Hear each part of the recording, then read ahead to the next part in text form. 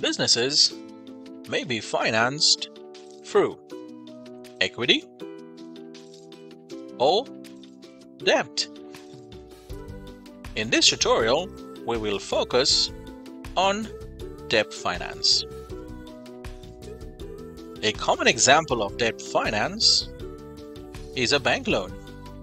So let's assume that our business has made an application to the bank and the bank has approved our loan facilities. What happens next? Upon receipt of the bank loan, the funds are utilized to buy assets such as equipment, machinery, or even motor vehicles.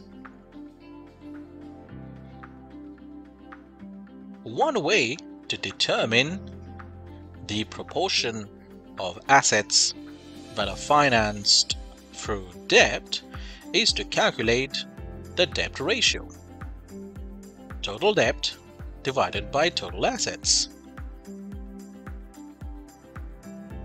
A high debt ratio could indicate that the business is relying heavily on debt finance. Higher debt means higher interest payments and lower profits.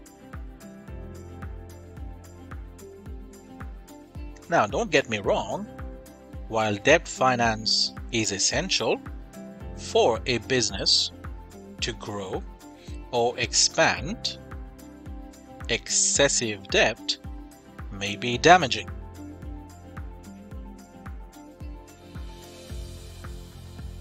An example of a company that has gone bust due to a high debt ratio is Kingfisher Airlines.